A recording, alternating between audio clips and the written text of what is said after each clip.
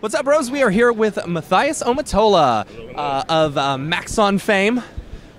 He is, man, you're the guy. You're the guy. I'm a guy. You're the guy. A guy. You're the guy. So, like, I mean, you're the one who, like, you know, keeps order, who's booking people for the shows, who's manages chaos instead of keeping order. Yeah, I manage chaos. Yeah. And you know, we're all a bunch of children, and you kind of parent us and keep cats. It's more like cats. Yeah.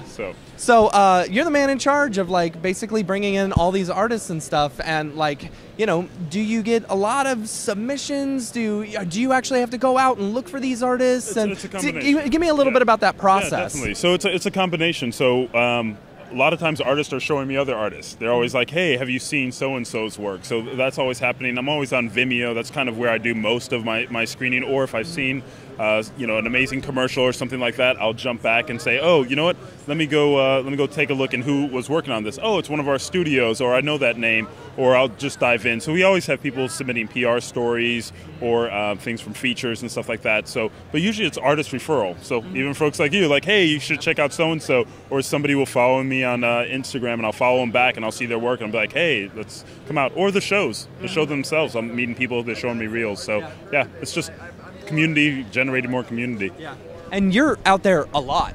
You're doing all the different shows. I feel like every time I contact you, you're at some other different show, you know, all around the country doing this stuff. I mean, I don't know what the question is there. I'm just saying, like, you're all over the place. Yeah. You know? Well, I mean, it's still, the thing is, you go from event to event, and there's different seasons. So there's like NAB season, and in between there's a couple major events, and then there's like SIGGRaph, and then after that it's a lot of smaller ones. Yeah. So it does have a, you know, it seems like a ridiculous pacing, but the cool thing is every city that I go to, I'm meeting an amazing artist. So that's what I'm doing. I'm being able to connect with the artist, being able to see the work that they're doing.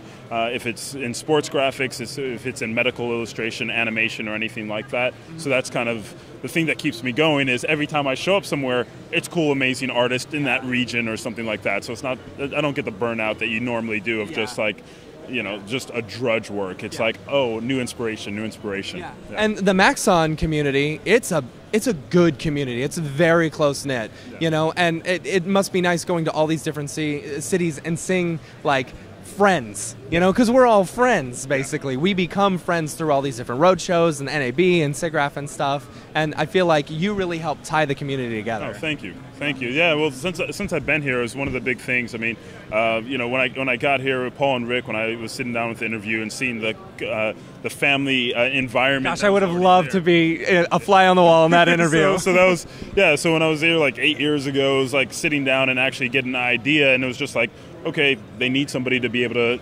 foster what's already existing. And for me, I was already, you know, following Andrew Kramer, and I was following, you know, Nick Campbell at those times, just at the, you know, early stages before everything got really crazy.